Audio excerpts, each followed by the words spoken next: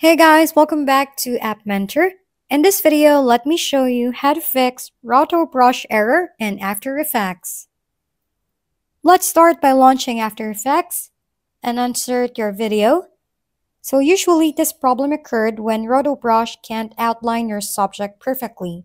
Usually, you will get this warning that says the frame rate has a mismatch. To fix this, just press Ctrl+Z to get rid of all the actions you did. Then right-click on the layer and select Pre-Compose over here and select the second option, which says Move all attributes intro to the new composition.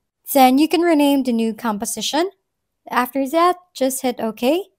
Over the source name, click your new compositions. But if you apply the Rotobrush and there's still a warning, just go to the new composition up here, click on that, and then right-click it and select Composition Settings. On this prompt, you can see your frame rate. This frame rate value depends on your video. And right here, let's check our timeline. You will see over here that my timeline and new composition have different frame rate. All you need to do is copy your timeline's frame rate and paste it to your new composition's frame rate just to match it. Then go to your Rotobrush again to try if it's now working. Now you're all good. Thank you for tuning in to App Mentor.